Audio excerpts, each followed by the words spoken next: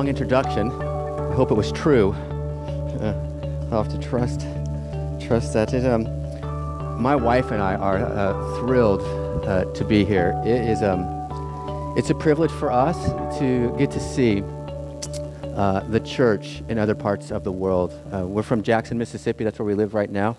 And this is a little bit of a different environment for us. And our hearts have been encouraged by seeing God's people embracing the gospel, wanting to learn, growing in faith. And so we're so thankful to be here. And it's an honor for me to get to preach to you this morning. I have had the privilege of having Matthew in my classes the last couple of years, and it has been a blessing to my school and to me and to my family to have him studying at Reformed Theological Seminary. So let's begin with prayer, and then let's talk about the gospel according to Joseph. Let's pray. Father in heaven, give us eyes that see and ears that hear the good news of the gospel from your word, even in the Old Testament. Cause us to love you more, to love one another more, and to grow in grace as we hear your word preached. Help us to see Jesus in every aspect. In your Son's name we pray. Amen. The account of Joseph in the house of Potiphar is perhaps a well-known part of the Joseph narratives, Genesis 37 through 50. I think that's what you're working through right now. It's the account of the family or the genealogy of Jacob, and it's focusing primarily on two sons, Joseph and Judah. This family history is recorded for us in the Bible, and it has several related functions. So just as you're thinking about the Joseph narratives and what you're going to be doing over the next several weeks, there are several things that are going to help us understand this particular Joseph narrative, because most of us, I think, have been trained to think that Genesis chapter 39 is about sexual temptation and resisting temptation. And of course, there's part of it there, but that's really not what the story is about. The story is about suffering even when you do the right thing. Suffering even when you do the right thing. Even when you resist temptation, you end up suffering. And so that's kind of a problem for the Christian life, because we think if we resist temptation and we do the right thing, then our life will go well. But according to Joseph, it gets worse for doing the right thing. So what are the Joseph narratives about? At one level, this narrative displays how God protects and provides for his people in the midst of suffering and hardship. So far, we have encountered a dysfunctional family, betrayal, deceit, death, incest, and a host of other tragic realities, all of which are still common to us today. At another level, this narrative displays on a smaller scale of world history, that is Canaan and Egypt, the heavenly design of God, the larger heavenly design of God to extend his glory and grace to the ends of the earth. Okay, I'm just going to check my PowerPoint. Hold on. All right, there we go. I want to make sure that's working. This is why the account of Judah is embedded in a narrative that is largely taken up with Joseph. The account of Joseph is a smaller type or an example of what God is planning to do through the seed of Judah. That is Jesus, the true and better Joseph. You'll remember perhaps from Genesis 12 and Genesis 15 that one of the promises that God made to Abraham was that through your family, Abraham, all the other families of the earth will be blessed. And this is the first example that we see of Abraham's family being a blessing to other nations. First, Joseph is a blessing to Potiphar in Egypt, then he's a blessing to the prison, then he blesses Egypt and the whole surrounding region by saving them from the famine. It's the beginning of the fulfillment of God's promises to the patriarchs. And lastly, the narrative is commonly recognized as a type of wisdom literature. The Joseph narratives deal with very practical issues in life, like suffering and betrayal. And so it's often referred to by Old Testament scholars as wisdom literature. How do you think and live in light of God's world? Dealing with practical life issues such as sin and temptation, success and failure, suffering and providence. Biblical wisdom teaches us how to live in God's world according to God's word.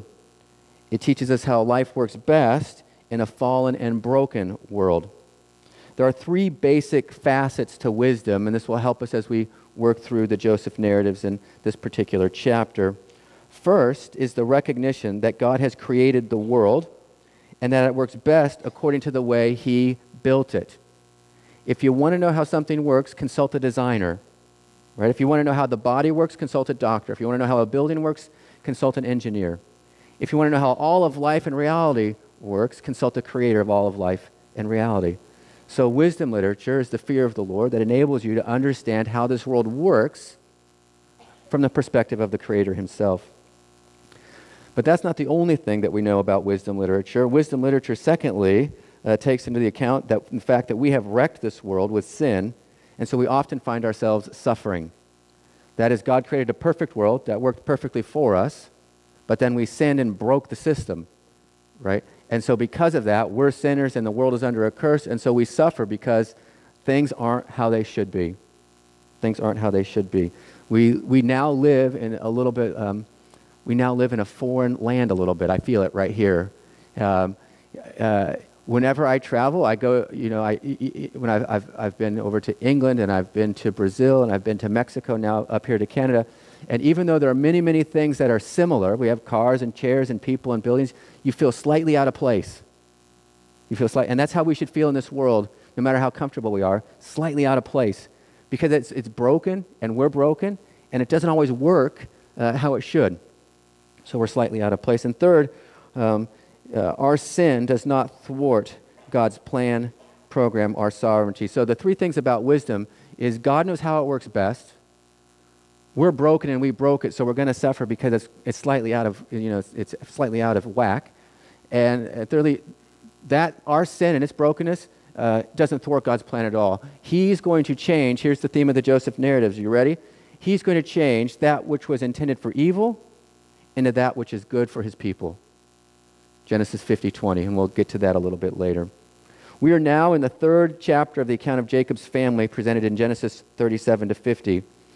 In Genesis 37, Joseph, the 11th son of Jacob by Rachel, was identified as the favorite son and the primary heir to Jacob's household. The Lord gave him two different dreams, sheaves of wheat, then the sun, the moon, the stars, and those got him in trouble. In the response to the unfairness of the favoritism and the dreams, right, his brothers betrayed him and sold and wanted to kill him, but then ended up selling him into slavery down into Egypt. In Genesis 38, we encounter the difficult events of the life of Judah, leaving his brothers, living among the Canaanites, and the inclusion of Tamar, the Canaanite woman, in the royal line of the patriarchs. Now in Genesis 39, the account of Joseph in Egypt resumes. First, he's going to be a slave in the house of Potiphar, and then if you don't think it can get any worse, he's going to be a prisoner. Right? The only thing lower than a slave is a prisoner. It's double incarceration. From this text tonight, we will learn that, first, the Lord was with Joseph. This is a theme that's going to run through the narrative 4 times. In the text, it's going to say the Lord was with Joseph, the Lord was with Joseph. And this is a problem because we think when the Lord is with us, we will prosper. But for Joseph, when the Lord is with him, he suffers. And why? And is that going to happen to us? Do we want the Lord with us? Secondly, the Lord prospered Joseph in the midst of that suffering. 3 times it says that. And then interestingly, all of Joseph's prospering and all of the fact that God was with him never benefited Joseph at all. It only benefited the people around him. That is, Joseph's suffering and his loss blessed the other people around him. He was a conduit of God's blessing through his suffering. Joseph lived a life of integrity, respected his employer, and resisted sin and temptation, and perhaps one of the most famous resisting of temptation stories in the Bible. Given all this great stuff, we would expect to read an account of Joseph's life other than the one recorded here for us in Genesis 39. If the Lord was with Joseph, and Joseph was obedient to the Lord, then why did he encounter relentless temptation, false accusations, wrongful imprisonment, and then more betrayal and suffering? This does not sound like many of the books that I read in the modern Christian culture about Christian living. Do the right thing so you can suffer more and bless other people. But it's in the Bible. This chapter has a lot to teach us about suffering in the Christian life. It's wisdom literature, much of which may undercut the way we normally even think about our own lives or about how God treats us. Maybe suffering could be a sign of God's love to us, not a sign of his displeasure in us. So let's look at the text that we have for today. The text, as you know, falls into two basic parts, I think. I couldn't follow the reading, so I'm just going to guess that it does fall into two basic parts in English. There's Joseph is sold as a slave into the house of Potiphar, where he rises to power through exemplary service and then is betrayed by Potiphar's wife. Here, the text goes to great lengths to establish Joseph's innocence and integrity. Now, you'll notice in the text, for example, at the very beginning in the verses, it's going to say twice that the Lord was with Joseph. The Lord was with Joseph. And you'll see that in the woman's temptation and Potiphar's wife's temptation of Joseph, she's going to say twice, lay with me, lay with me. So do you see the Lord is with Joseph, but she's saying, come away and be with me. Does that make sense? She's trying to pull Joseph away from the Lord. It's very much a picture of what we encounter in Proverbs 1 through 9, right? Where there's a young man being instructed in wisdom literature, and there are two women, Lady Wisdom and Lady Folly. And Lady Wisdom is saying, come away with me and live and be fruitful. And Lady Folly is saying, come away with me, I'm even better than Lady Wisdom. And so you feel this here where this lady here, Lady Folly in the text, Potiphar's wife, is saying, come with me, come with me. But Joseph can't go with her because to go with her would be to abandon the Lord. Joseph calls it a great evil and a sin. Second, Joseph is given over as a prisoner into the house of incarceration, the round house it's called in Hebrew, the house you can't escape from. So you're just in a circle, in a circle, in a circle, you can't get out of it. That's how they called a prison in those days. Where once again he rises to power through exemplary service and then later will be betrayed by two inmates who neglect to tell Pharaoh about him. So you get it? Betrayed by his brothers, betrayed by Potiphar's wife, and even Potiphar, betrayed in the prison. In each case, though, you'll observe that Joseph's betrayals are leading him into greater and greater spheres of service and greater influence.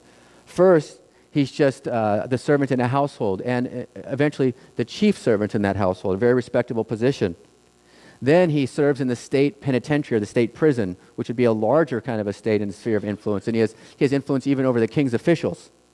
And then he'll be influencing over the entire kingdom. He'll be second in command in Egypt and the surrounding region. So you can see each act of betrayal and each increase in suffering results in his greater and greater influence in blessing larger and larger groups of people around him. So far, the life of Joseph has been presented as a life of suffering and betrayal, but not because he is bad or immoral. On the contrary, Joseph is blessed by God's presence and favor. He is successful in all that he does, and he is full of integrity, fleeing from sin and temptation.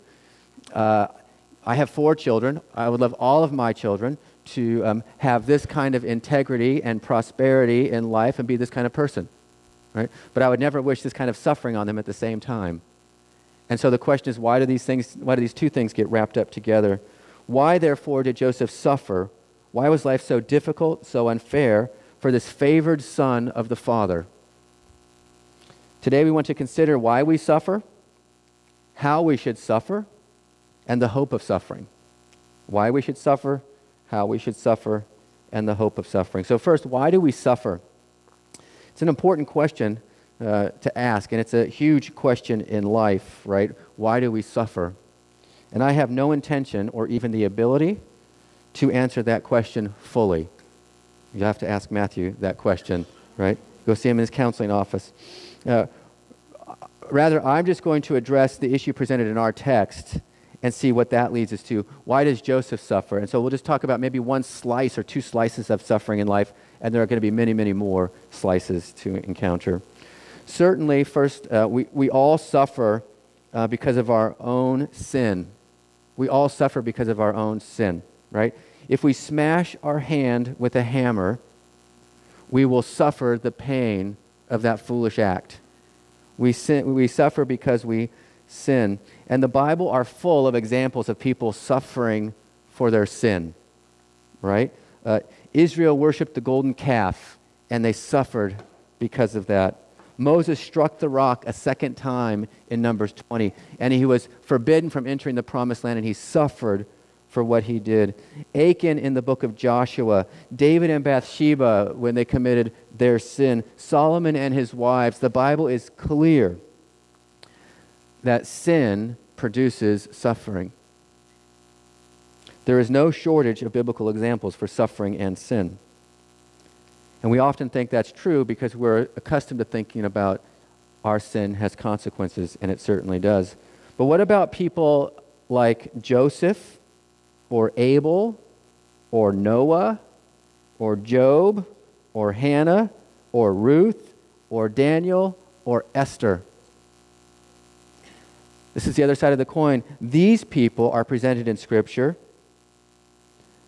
because they suffer, but they didn't sin in order to earn that suffering or in order to feel the weight of those consequences. They suffered because they were good people and doing the right thing. And the Bible wants to be clear that there are different kinds of suffering. Sometimes we inflict our own suffering on ourselves by foolish actions, sin, but other times we do the right thing and we still suffer. And maybe that's the tougher question for us to deal with in life. We feel like, in some sense, if I do something wrong, okay, I did something wrong, that has negative consequences. But if that's true, if I do something right, shouldn't that have positive consequences? And when it doesn't, maybe it causes us to despair unless we can think biblically about suffering for doing the right thing. This type of suffering, I find, is often neglected in our day, especially in kind of the health and wealth or the prosperity gospel movement. I don't know if that's present up here at all, as it is down south, especially right next to us in Texas. There's a big church there, and it's all about this kind of business, that if you do the right thing and you think the right thoughts, your life will be, butterflies, rainbows, and unicorns forever. Nothing negative, right? But even this is really just kind of a manifestation of how we really think in our hearts about it, right? There's something in our hearts that say, like, if I do the right thing, God will bless me. If I do the right thing, God will bless me. And if I'm not being blessed right now, I must be doing something wrong. God must be displeased with me. And I want to change your minds about that this morning. So why is there suffering of this type? Why do the righteous suffer? It's a big theme in Job. It's a big theme in Proverbs. Why do the righteous suffer? There's a lot we could say about it, but because of time, we're just going to pick an angle or two. The answer from the text comes from the larger context of the Joseph narrative. So whenever you're reading one of these chapters and one of these narratives or accounts in the Joseph narrative, you've got to think about what God's doing in this whole big complex of Joseph narratives. So what's the end game, right? When you read the book of Job, right, at the end, Job is vindicated. He gets everything back in double and triple, and it's going to be okay, right? What about with Joseph, right? We know that the Lord is working to save his people and the world from death by a terrible upcoming famine, right? We know kind of in our mind what's happening. And he is positioning Joseph as the means to deliverance from this calamity, right? Joseph is going to be the savior of the world, if you will. And the way he's going to save the world is through suffering. Thus, Joseph's suffering is ultimately temporary, and that helps us read the story, right? And for the greater good of his family and the world. So what so many in the narrative? So what so many people in this narrative intend for evil for Joseph, God is going to make into good.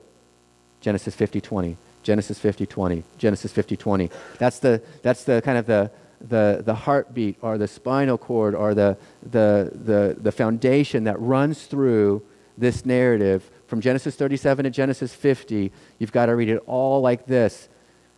What man is intending for evil, God is intending for good, to save many. To save many. And that is hope in the midst of suffering. Now at the time, Joseph did not know what God was planning. He was suffering, but he did not know why. So we have to feel that weight with Joseph. Perhaps you feel that weight when you're suffering and you don't know why. It was not until much later that he'd be able to look back and understand or even comprehend the grace of God in his suffering. So sometimes we will suffer in life because God is at work to do something beyond our current comprehension. Right? It's the classic, when you tell your kids you're disciplining them, right? You'll understand later in life. that the parents lay out, and your kids never believe you, but then one day they may come back and say, you were right. That was really good for me that you disciplined me in that way, right? It was good to suffer. And so we fail sometimes. We still act like children. We fail to understand that God, the creator of the universe, knows what he's doing with us. And he knows when you're suffering, and he knows why you're suffering, and he promises that he's doing it ultimately for your good. And that's comfort in the midst of suffering. So by way of suffering, we suffer because of our sin. We also suffer because we live in a fallen and broken world that we broke. But we also suffer because God is at work in us and in this world to do something greater than we might currently understand or recognize. One day we will look back and understand, and we will say with Joseph, together in the resurrection, what this world meant for evil against us, God has meant for our ultimate good. Now, since we suffer, how does the Bible teach us to endure it and to persevere in faith? Is this the right slide? Okay, I lost my English translation.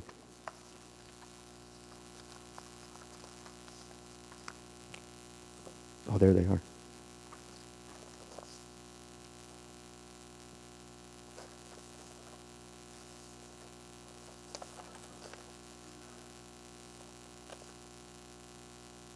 Okay, very good. I'm one behind, but that's okay, right? People from the U.S. are a little slow. Okay. Okay. Now, since we suffer, how does the Bible teach us to endure it and to persevere in faith? Now, remember your context. When Joseph suffers in the narrative, we're not too worried because we know that he will soon be vindicated, that his suffering will cease, and that everything will turn out for the best. I mean, it's going to be great. His life is going to be great, right? He's going to be the second in command of Egypt. He'll have influence and wealth and power. He'll have a growing family and all of his immediate family around him. He'll be caring for them all. The dreams of Genesis 37 will come true by Genesis 50. The same reality, however, exists in the Christian life for us. We all know that our temporary earthly suffering will be turned into eternal, new, heaven and earth joy. We know that Jesus will vindicate us. He will fix the world we broke, destroy evil and sin, and wipe away every tear of suffering from our eyes. Revelation 21, he'll wipe away every tear. Not just every tear that we're crying at that moment because we're so happy that the new heavens and earth has arrived, but every tear we've ever wept.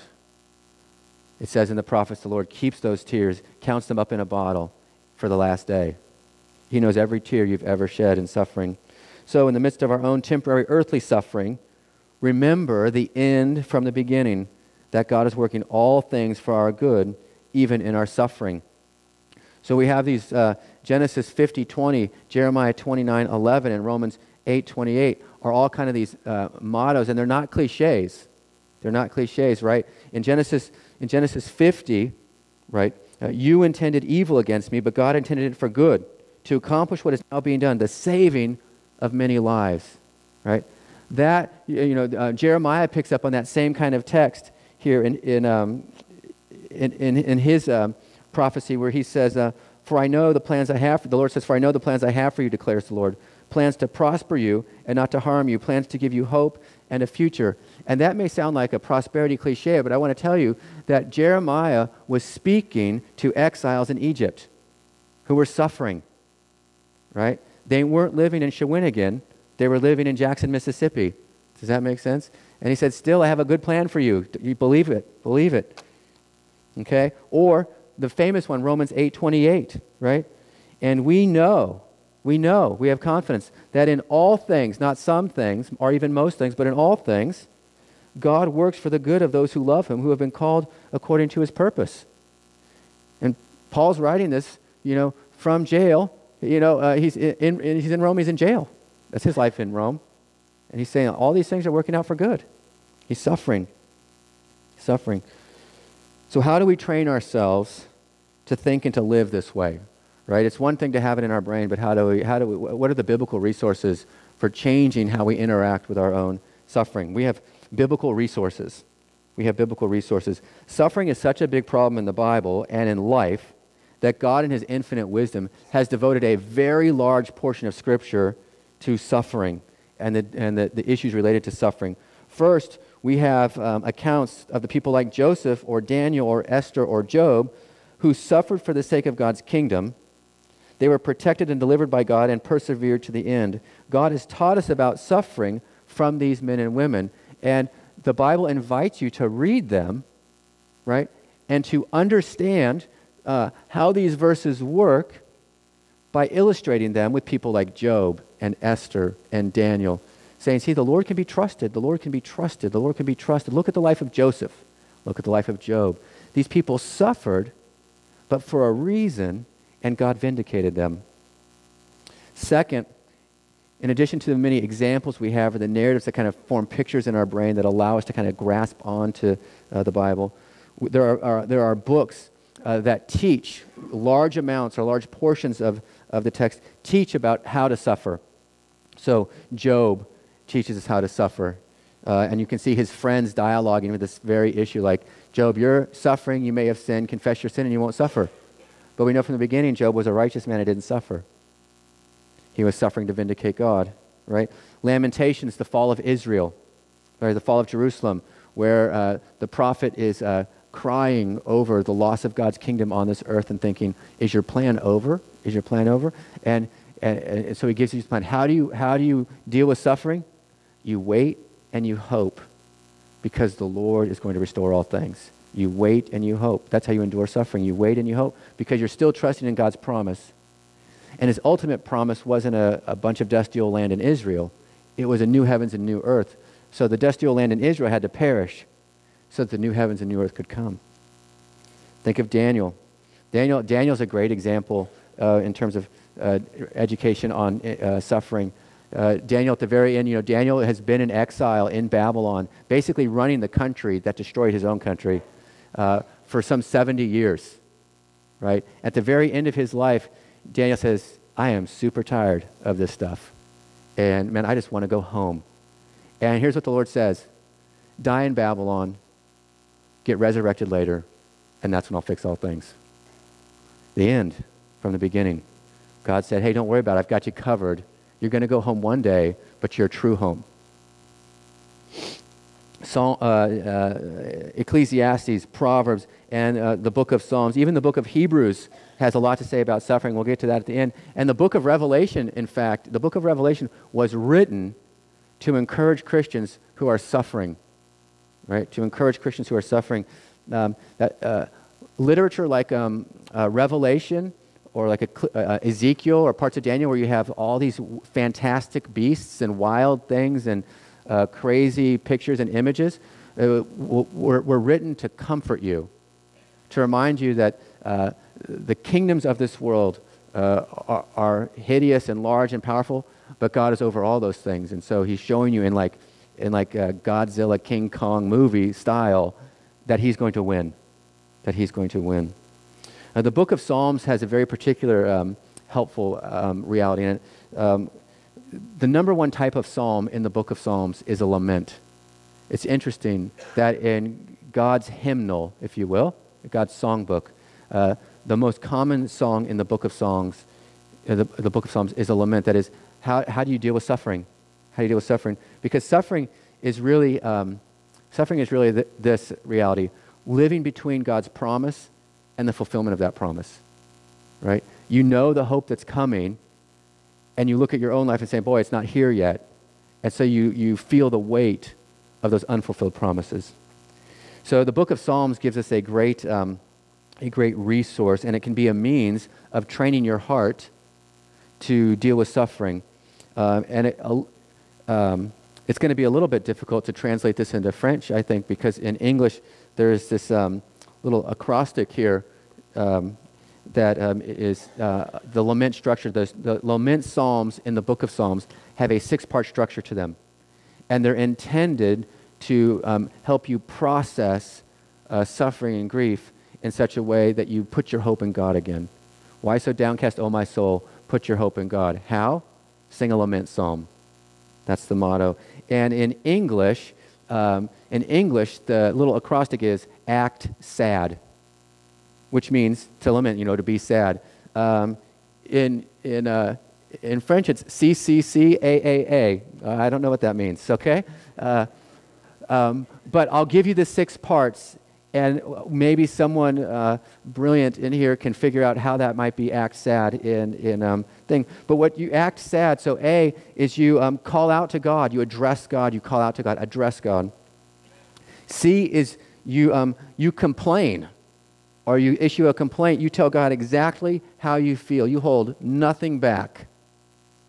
He already knows what's in your wicked heart, so you can't even say anything that would catch him off guard or offend him. So you might as well just be honest and say it. It is cathartic. It feels good when you can trust that God can handle your grief. T, you trust. You express your trust in God despite the pain and the uncertainty of suffering. There is this promise in your brain that you're going to say, I'm going to cling on to it, that what this world intends for evil, God will intend for good. Then there's the salvation or deliverance. You remember God's saving works and his promise and pledge to save you. So you remember the life of Joseph. You remember the life of Daniel. You remember the life of Moses, of all these people who suffered that God was faithful to, and you know that because you're in his kingdom, you'll be treated like these people too, that what this world intended for evil, God will intend for good. After you do the A and the C and the T, the address, the complaint, the trust, you talk about salvation and deliverance, then there's assurance. In light of God's past promises and faithfulness to his people, we can be certain then that he will deliver us from his suffering. And you express that verbally, that even though it's hard to believe it, I'm going to say I'm going to cling on to it. Even though I don't feel it right now, I'm going to say it with my brain so that my brain can push it down into my heart. And then declarative praise. You finish with praise in the midst of suffering, like Job did. God is worthy of the praise, and he has made known to you the end from the beginning, that he will always be there with you, like Joseph. Remember, God is with you in your suffering. A sample of this, and I didn't print it out for the board, is Psalm 22. Psalm 22. Now, if you remember, Psalm 22 is the one that Jesus quoted while he was on the cross. My God, why have you forsaken me? And when Jesus quotes the opening line of that, he's not just quoting the opening line, it's like a song title. He's saying, remember this whole song, right? Remember this whole song. Like when I say to you something like maybe Amazing Grace, right? You can think of like the whole song and all that it means to you or something like that. It's the same thing. Jesus is saying, my God, why have you forsaken me? He's suffering for doing the right thing in order that he might bring salvation to the world. And how does Jesus cope with his suffering? He sings a song, Psalm 22. Listen to the address and the complaint here that the psalmist says in the midst of his suffering. My God, why have you forsaken me? Why does it feel like you're so far from saving me? So far from the words of my groaning. Oh my God, I cry out by day, but you do not answer me. By night, and I am not silent. See, he feels like even though God has promised to be with him, God is distant from him, and so he cries out to God and complains that God's not really there. Do you remember in the book of Judges, in the Gideon narratives, the angel of the Lord shows up to Gideon and says, the Lord is with you, man of war. And, and Gideon says, hey, if the Lord's with us, why are we suffering? He didn't get it. If the Lord's with us, why are we suffering? And then the angel Lord just ignores him and moves on, right? And says, don't worry, I'm going to save you from the suffering. What these people, these Amorites are intending for evil, I'm going to intend for good for my people. Trust and deliverance, verses 3 through 5 in Psalm 22. You are enthroned as the Holy One. You are the praise of Israel. In you our fathers put their trust. You see, he's remembering the past. They trusted and you delivered them. They cried out to you and they were saved. In you they trusted and they were not disappointed. So they're remembering God's saving acts in the past to apply those to their own lives. Assurance and declarative praise. I will declare your name to my brothers. In the congregation I will praise you. You who fear the Lord, praise him. All you descendants of Jacob, interesting for our text, honor him. Revere him, all you descendants of Israel, for he has not despised or disdained the suffering of the afflicted. He has not hidden his face from you, but he has listened to your cry for help. Even though he seems like he's far from you, he's heard your cry. The poor will eat and be satisfied. They who seek the Lord will praise him. May your hearts live forever. All the ends of the earth will remember and turn to the Lord. All the families of the nations will bow down before him. For dominion belongs to the Lord, and he rules over the nations. That's just one example of some 70 lament psalms in the book of Psalms. You can't read the Psalter or the book of Psalms without encountering these expressions of grief and hope and joy and how they're all mixed together. They're intended to train or to school your heart. So what then is the hope of suffering? If we have the why do we suffer and the how do we suffer, then how can we move into the hope of suffering? What's the hope of suffering specifically? What is the hope of suffering, or where is the power to really endure suffering? Does that make sense? Consider what seems like an impossible New Testament commandment for suffering and hardship from James 1:2. Consider it all joy, my brothers and sisters, whenever you face trials of many kinds. Why? Now listen, consider it all joy or pure joy. Okay? It's hard to suffer. It's probably even harder to suffer and consider it pure joy in the midst of that suffering. So we want to know what the secret is. Verse 3 in James 1, because you know that the testing of your faith develops perseverance. Perseverance must finish its work so that you may be mature and complete, lacking in nothing. God is trying to make you rich in your suffering so that you lack nothing. For the Christian, suffering is something that God uses to help us grow in our faith, to mature. It's like working out your muscles, right? You do not get stronger, right? You do not get stronger by doing what's easy for your muscles. Does that make sense? You have to go to the gym and cause your muscles to suffer to get stronger so you won't be lacking in strength. Suffering in the Christian life is like spiritual exercise, right? It's hard, and it helps us to be fitter spiritually. That's the grace of it. That's the grace of it. Let's consider what Hebrews 12 then has to say about suffering. And what's interesting about Hebrews 12, right, is Hebrews 12 comes on the tail of Hebrews 11, of course numerically, but Hebrews 11 is just rehearsing the history of God's people and all their suffering. And remember at the very end it talks about the judges, who I have kind of a real appreciation and fondness for, and I think you've heard judges in here recently. And so what does it say about them? They were torn in two, killed, had to hide in caves, and they suffered. And so what was the secret of their suffering? What allowed the judges to live by faith in the midst of those terrible times that they lived in? Hebrews 12 tells us, therefore, since we are surrounded by such a great cloud of witnesses from the Old Testament people you remember, let us then throw off everything that hinders and the sin that so easily entangles. And I would say the sin would be something like despair in suffering. Not suffering, but the despair in suffering. With perseverance, let us run, like Joseph ran or fled, right? Let us run with perseverance the race marked out before us. Let us fix our eyes on Jesus, the author and the perfecter of our faith, who, for the joy set before him, suffered. He endured the cross, he scorned its shame, and then he sat down at the right hand of the throne of God. Consider him, that is Jesus, who endured such opposition from sinful men, so that you will not grow weary and lose heart. The first key to suffering with joy then, according to Hebrews 12, is to fix your eyes on Jesus, the true and better Joseph, who was innocent, falsely accused, resisted all temptation, lived the perfect life, but was abandoned and handed over by his brothers to suffer punishment, incarceration, betrayal. He was handed over to be punished on our behalf because we were the joy set before him. You see, even Jesus, when he suffered, he knew the end from the beginning, that his suffering would get something that was set before him, us. Jesus came to earth as a man and suffered in the same way that we have to suffer for something greater and beyond what we currently have now. Jesus suffered for the joy set before him, and the joy was the getting of his people, us, you, were the joy set before him. You, what would enable Jesus to suffer on the cross. When he saw your faces on the cross, that was the joy set before him. We were his joy, his focus or his compass in the midst of suffering. In the midst of his suffering, it was us that he was looking towards.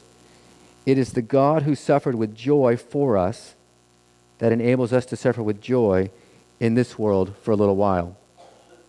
But there's still more even in the book of Hebrews that's helpful. I'm going to pick up in verse 4. In your struggle against sin, in your suffering, you have not resisted yet to the point of shedding your blood like Jesus did. You have forgotten that word of encouragement that addresses you as sons. My son or daughter, do not make light of the Lord's discipline or your suffering, and do not lose heart when the Lord even rebukes you. Because the Lord disciplines, listen to this, those he loves. And he punishes everyone he accepts as a son or a daughter. Endure hardship as discipline then, because God is treating you as sons and daughters. Consider what this is saying. Because Jesus suffered on our behalf and for our sins, our suffering is never, ever, ever because of God's displeasure in us, which is what we usually think when we're suffering, that God must be displeased with us. Rather, our suffering, according to the Bible, is because God loves us when we suffer for doing the right thing. Because God loves us. We're his favored sons and daughters. And he's causing us to suffer to produce holiness and righteousness and peace in our lives. So that the Bible says so that we lack nothing. So that we lack nothing. This is true spiritual fitness. And so our suffering is a suffering with a purpose, because we are made more and more into the image of Jesus when we suffer. Our suffering is a suffering of sonship, reminding us that God loves us as his true and genuine children. Remember that. When you suffer, it's a mark of God's love for you, of your true and genuine adoption into his family. And finally, when you suffer because Jesus, our suffering is a suffering of hope, because Jesus suffered for us and now becomes the center and source of joy in the midst of our suffering. Because he has turned our fear of condemnation and rejection into the discipline of transformation and fellowship. Now, let me put it this way as I conclude. The true secret to suffering is knowing that God will be faithful to his promises in the end. That what this world means for evil, what Satan meant for evil, even what your own sin created as evil in your life, God will turn into good. He will redeem it. He will change it. He will cash it in for that which is good in your life. Ultimately, for your glorification, so that you lack nothing. In order to prove that to you, he did for you in a really special way what he did for Joseph in a smaller way. The key to the Joseph narrative in Genesis 39, what gets him into trouble, what causes him to suffer, and what helps him to endure in suffering, and even what helps him to prosper and to bless all those people around him, is that God was with him. And God was with Joseph in a special way, and we also have the same special way and even a more special way, that the God who was with Joseph in Egypt was with us in the incarnation, right? He was the true and better Joseph, the Emmanuel, the God with us fulfilled. In real space and time, the God who was with Joseph came to this earth to be with us. And he experienced betrayal and suffering for doing all the right things, even well beyond Joseph, unto death, right? But we don't see the story ending with his death, do we? We see it ending with his resurrection and his ascension, where he sits at the right hand of God the Father right now and waits to bring us home. God with us.